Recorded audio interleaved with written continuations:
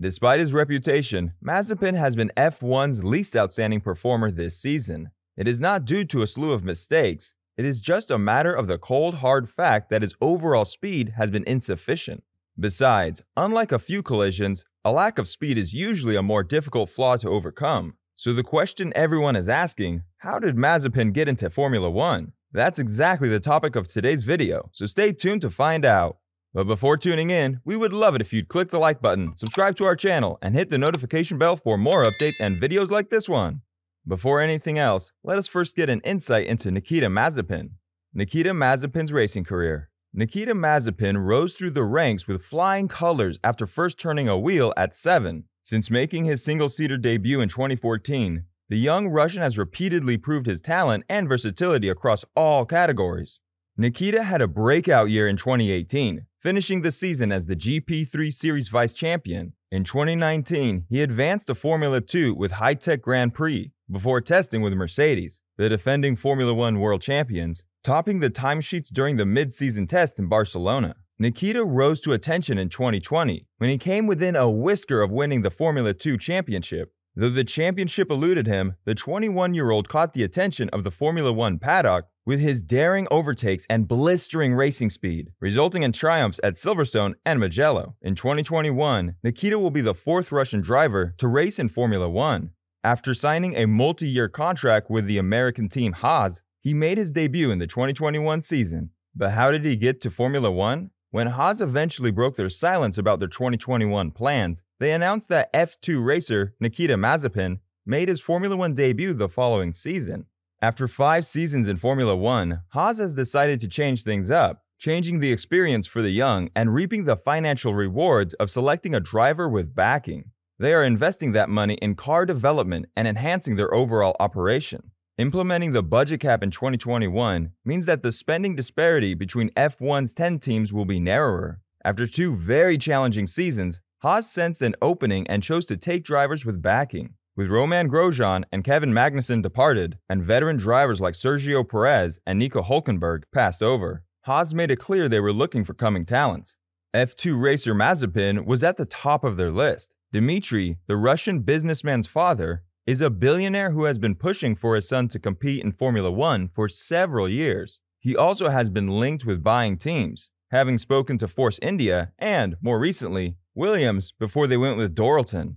Gunther Steiner, team principal, began conversations with Mazepin after getting to know him in recent years. It became evident which could reach an agreement. It took a long time to iron out the specifics of the arrangement. Some believe that the financial backing he brings is significant and will significantly boost the American team's overall budget over the next few years. The F1 knowledge will undoubtedly be useful, as the Russian will be accustomed to a Formula 1 cockpit and the processes involved in managing the car. That will come in handy over the 3 days of preseason testing.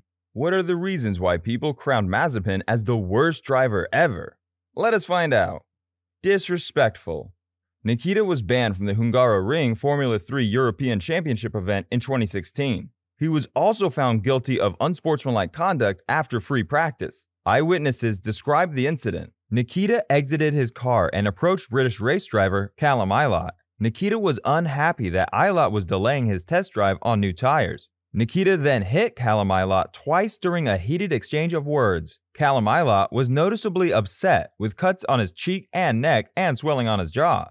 9 hours later, the sentence was revealed, and Ilott was disappointed in the lightness of the punishment. It was suggested he punched his rival once owing to heightened emotions. After the first hit, they separated. Nikita then hit him again. Considering Ilott had a black eye and swollen jaw, that part seemed particularly unfair. So the one-match suspension for Nikita was a highly contested judgment. Fans hated him for being disrespectful. He should know how to restrain himself and respect those around him. Racist and homophobic. It's fair to assume Nikita has the human decency to understand racism, or worse, recognizes it but doesn't think it's a bad thing. So one of Nikita's fans approached him. The fan said Nikita's fans were racist. He replied that this was reality. Nikita also got in trouble for applauding a racist remark made by a fan. A fan said a Japanese driver, Yuki Tsunoda, belonged on a kabuki theater, not a racetrack.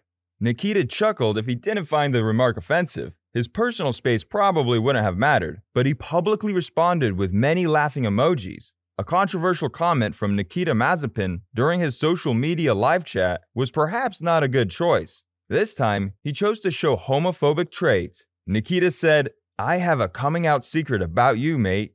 It made the live conversation quite unpleasant. Irresponsible driver. If we chose to put everything unrelated to race beneath the bed, Nikita would still face another controversy in the 2019 Formula 2 race in Sochi. There was a collision. The FIA declared that Nikita Mazepin was entirely to blame for the accident. He'd gone off the tracks in the second turn of the first lap, sending him and another driver to the hospital. As a result, he received a 15th-place grid penalty and 4 penalty points on his license. Another altercation with Tsunoda occurred at the Spa, and he was assessed 2 5-second penalties, which cost him a podium and increased his license points to 11. Tsunoda had been pushed off the track and into the pit lane exit by Nikita. On the pit straight, he also hampered Filip Drugovich. As a result, Drugovich was raised to 3rd position, while Nikita was demoted to 9th place. What can you say about Nikita Mazepin? Is Mazepin a Formula 1 worthy driver? Let me know your thoughts and comment down below. But before the video ends, please do not forget to click the like button, share the content, subscribe to our channel, and hit the notification bell for more updates and videos like this one.